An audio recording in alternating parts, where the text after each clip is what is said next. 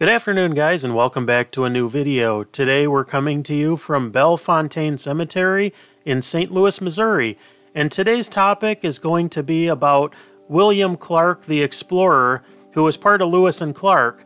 So I'll take you to go and check out his final resting place in this beautiful cemetery.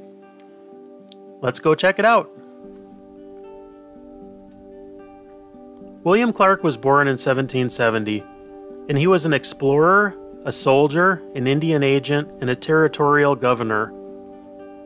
He was a native of Virginia and grew up in the pre-statehood of Kentucky before later settling in what became the state of Missouri.